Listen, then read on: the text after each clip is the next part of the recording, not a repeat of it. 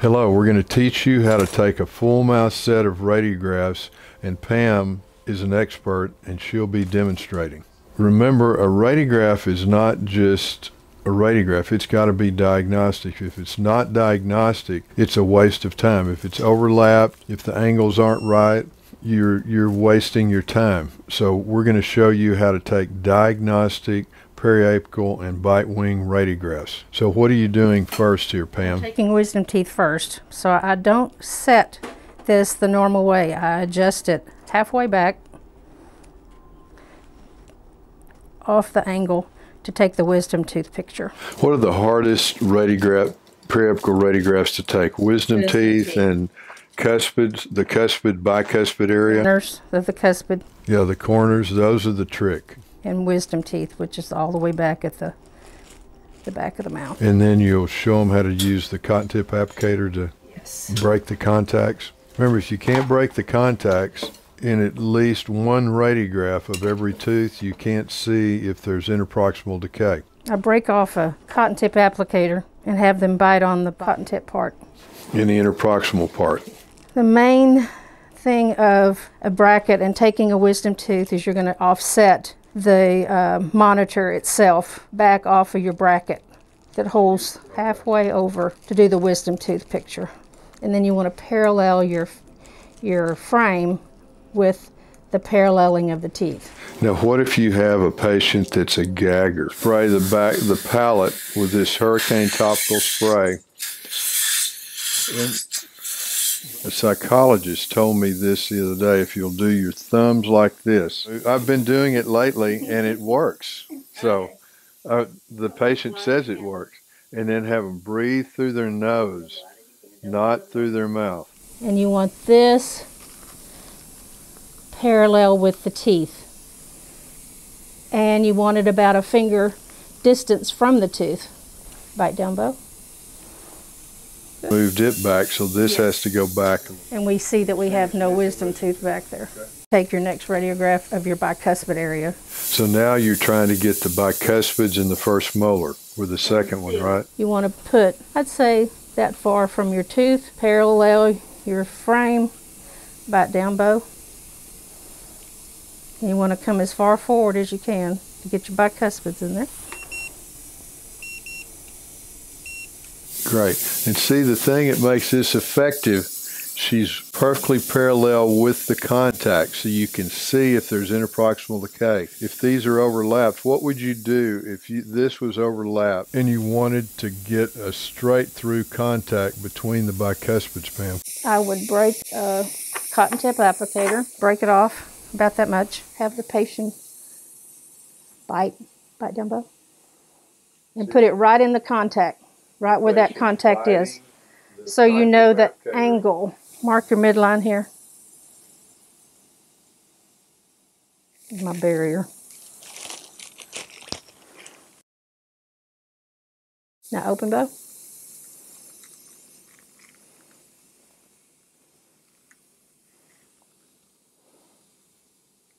And line up your bite down.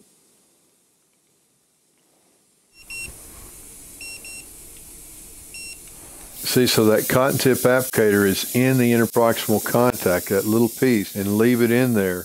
And that tells you the angle of this bar, the way this needs to be shooting through to break that contact perfectly. I haven't taken a radiograph in probably 40 years. Pam's been taking full mouth sets of radiographs for what, 45 plus years? So she is a world expert. So whenever you're taking the sequence, what's the order of radiographs? Upper right, lower left, upper left. PAs first? Yes, PAs first. Do the bite wings last. Back, and then anterior, upper and lower, PAs, and then bite wings. So all PAs first, and then bite wings. Okay, so we've taken the upper right wisdom tooth, then the upper right first molar and bicuspids. On the lower left, wisdom tooth area. Okay.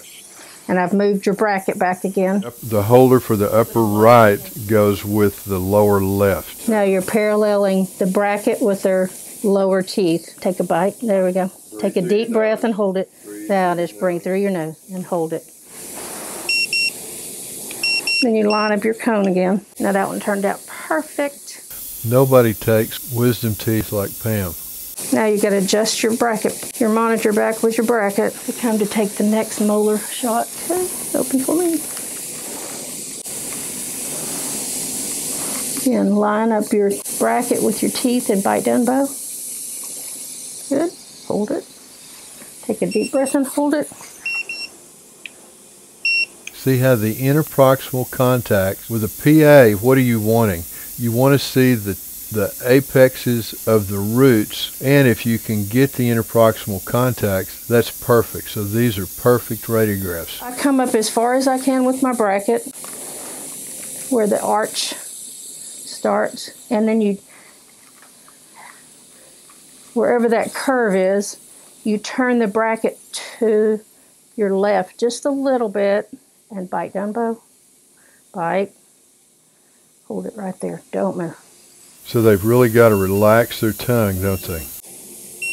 Perfect again. So you can see the apexes of the bicuspids, see the middle foramen, interproximal contact. Those are perfect. So upper right and lower left use the same holder. And I'll still use the same holder. I've just got to turn it around. You got to turn around, and then lower right, upper left. You don't have to change the position of the holder. Now we're going to move the bracket back and do wisdom tooth again. You'll see how she's doing that. She's moving this back. Sometimes if you don't show the tooth, I cheat and use a cotton roll and have them bite on a cotton roll. And where are you putting that cotton roll? On the bracket. I'm going to bite down there, Bo. Hold it. That just keeps it, stabilizes it, keeps it from moving. Okay. Okay, good. Now, but you can see this is overlapped right here, but we're not worried about that in this radiograph. If you look at the interproximal contacts between every tooth, in every radiograph, all the interproximal contacts will not be straight through. Some of them will probably be overlapped, but you want at least one radiograph, bite wing or periapical, of every interproximal contact that's straight through. I'm more concerned if the wisdom tooth is present. So in a perfect world, you have two radiographs that have perfect interproximal contacts of every interproximal area, but you want at least one, bite wing or PA. There, bite.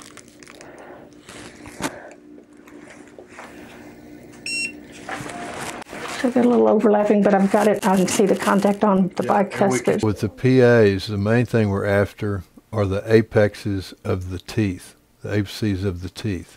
Teeth and bite down bow. And see if he bites down and it turns a little bit. Again, the cotton roll. Between the teeth and the holder. That's a great hot tip. Bite down bow. Good.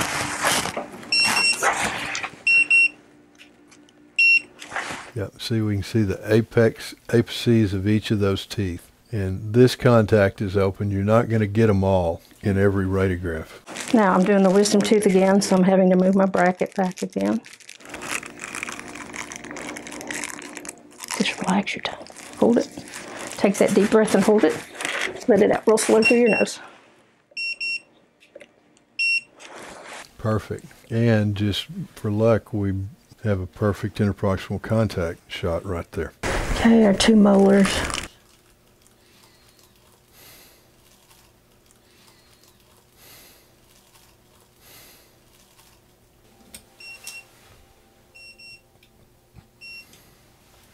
Excellent. Okay, now we're going to do the bicuspid area. Bite down. I've come forward With the, as far as I could come with the bracket. and then you've moved Okay, open bow. the sensor. Yeah, that looks good. See, we've got the apices of the teeth right here, so you can see if there's an abscess or granuloma. On the anterior uppers, I always use a cotton roll because I want the incisal edges. Bite down, bow. Bite down. Don't bite real hard, just enough to hold that in place. Yeah, we can see the apex. So as long as on some radiograph, bite wing, RPA, you've got interproximal of the cuspid and the bicuspid and the cuspid and the lateral, you're good. A lot of times if I try to get the cuspid, I try to get it in the bite wing to break the contact as far forward as I can. Bite down.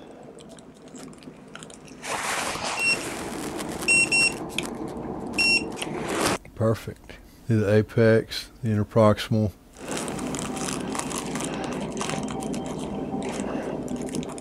Bite down.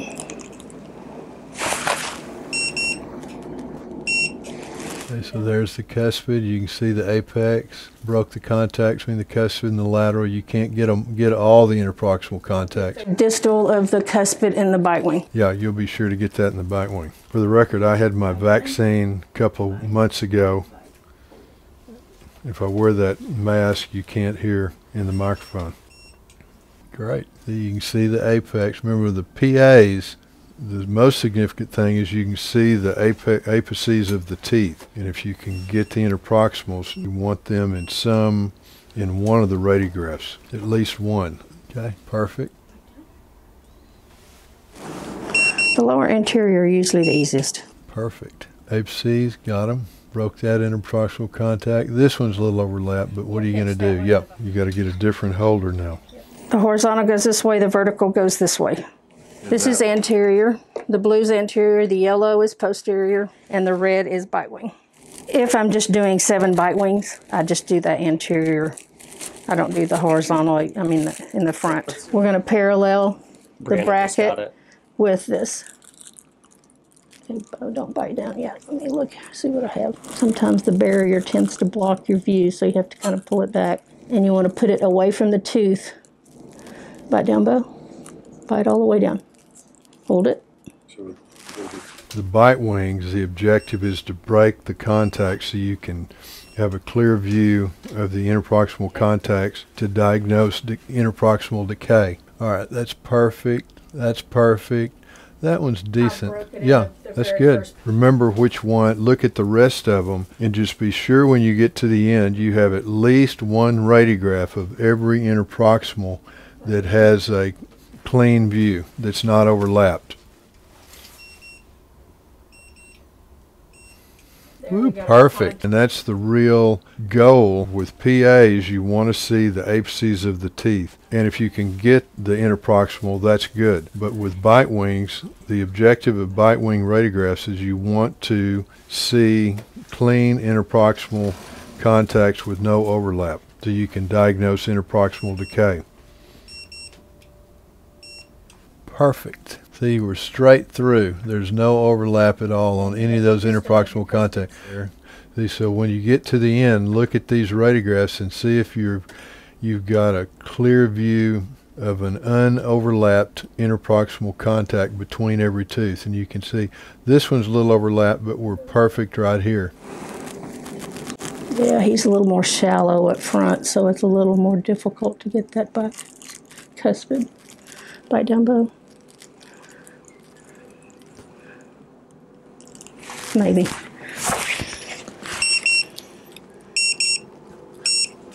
Okay. Got it. Yeah. See, those are perfect. Yeah.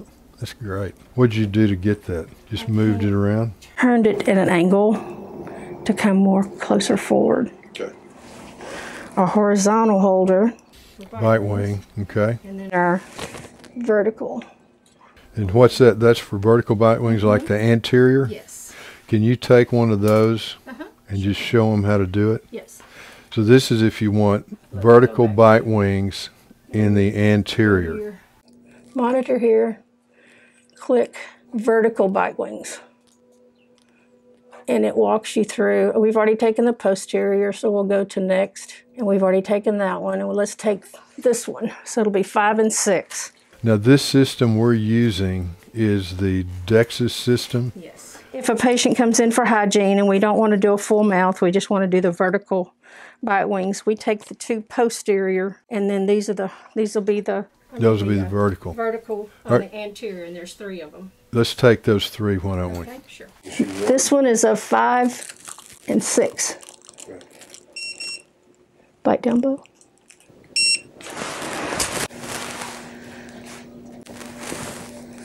Okay, good. Broke contact between the cuspid and the lateral. And we're going to do 11 and 12.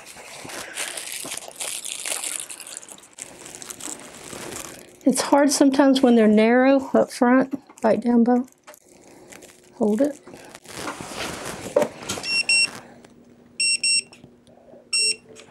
Good. Cuspid and lateral on both of those, and cuspid and bicuspid on the bottom. Good. Now we're on the front teeth. And sometimes when they're narrow through here, you have to put it back further. Bite down, Bo, all the way. Hold it right there. Now open just a hair. Bite. Good. Okay, good. Perfect. Broke the interproximals. Yeah, those are great.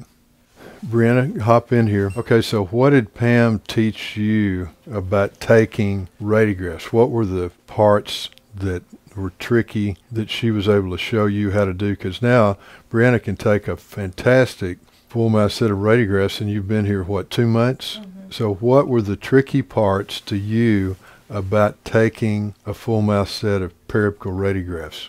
One of the things is if they're gagger, definitely spraying the numbing spray in their throat. It's just Hurricane topical spray on the back of their throat and aspirate as you spray it. And then another thing too is when you're doing wisdom teeth, she's came in here and I haven't been able to get them, and she was able to show me that when you put it in the holder, if you can't get all the way back there, you take the sensor and move it halfway. Okay. And so you move the sensor because this will only go back so far. And so it'll get those teeth even though you can't get the holder back there. And when do you normally use the cotton roll? On the upper. On the upper anterior. And what does the cotton roll do exactly? Breaks the contacts. It just makes it not move. Makes the sensor not move, right? Oh, and then she's also taught me how you can take the cotton rolls and you can get like the medical tape that we have if we're doing dentulous patients and build up as if there's teeth there. And you put them on here and you tape them around. Now what do you do? Just put one on the top or one on the top and one on the bottom? 2 or 3 on the top. So if they don't have teeth or if they just have an upper, you know, upper teeth and not lower teeth, and then you'll tape it around like this.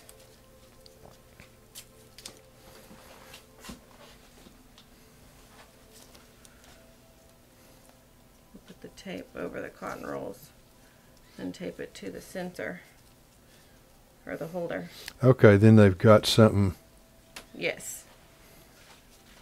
Because if not, when they bite down, it moves. And you only have to put it on the top. Good, okay. Say somebody's got a very shallow palate, and you put that radiograph in on the palate, and it's seated like this, and you take this PA, and so it looks like that tooth is about that long. How do you make it longer?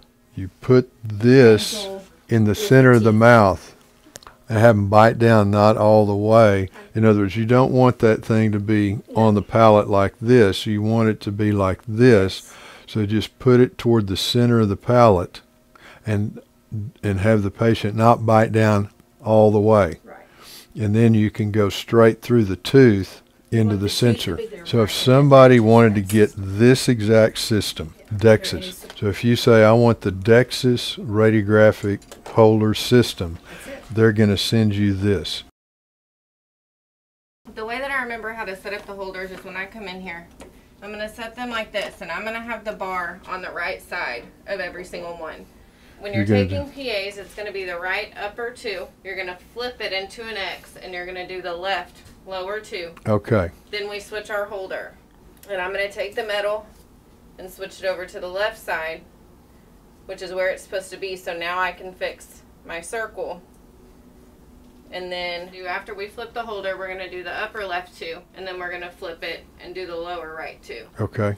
That's when you go to the anterior teeth with the blue. Okay. And you're going to start up on the top left side. 1, 2, 3. Then you don't do anything on this but flip the actual holder itself. 1, 2, 3. And those are all periapicals. Mm-hmm. Okay. And then we're going to go to the bite wings. So, and then when you go to the bite wings, you're going to go all the way back on the right side with the system that we use. And you'll do this bite wing, and you'll come up and do the second bite wing. Okay.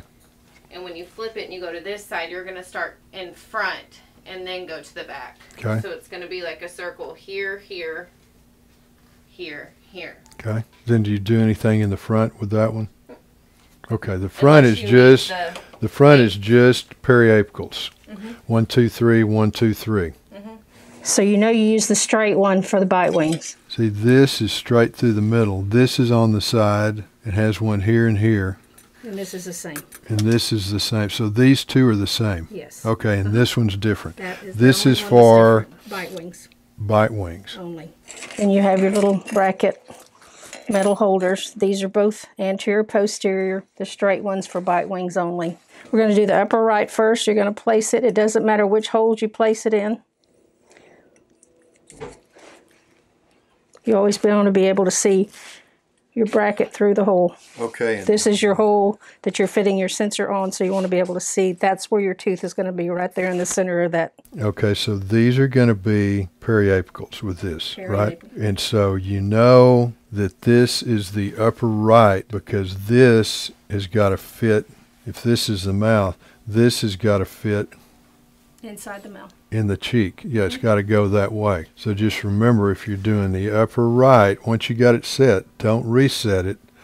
Go to the lower left. And see, that's got to go in the mouth that way. Yes. Okay, now here's the trick, getting it unset and getting the other side. You just take it out of here, and it goes in the other side here. Then all you have to do is just flip this around. Okay, then this, Do the upper left. see, this has got to fit your cheek, and then you flip it Right. the lower right. So the part you're going to have to practice is taking this out and this off and getting them on. And I think the only way you can do it, how did you learn how to do it? Just practice? Trial and error. Trial and error, yeah. So just know that's going to take a little time.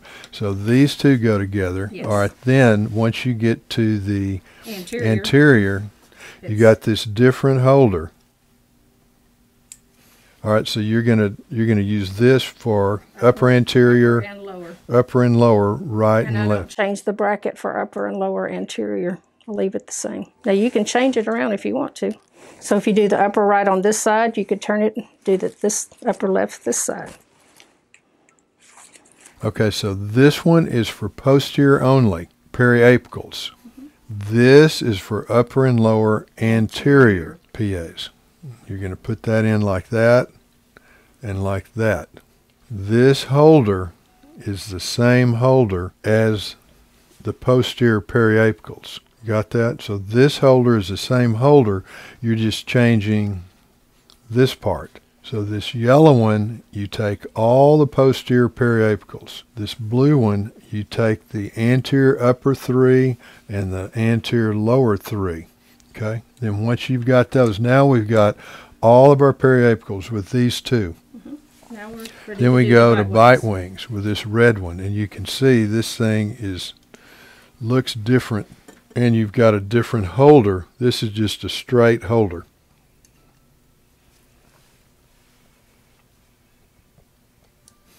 This is going to go this way on the right side like this. Then when I go to the left side, It's going to flip it over this way. all right, so you don't have to change this for bite wings. Bite wings, once you get this set, you don't have to change it again.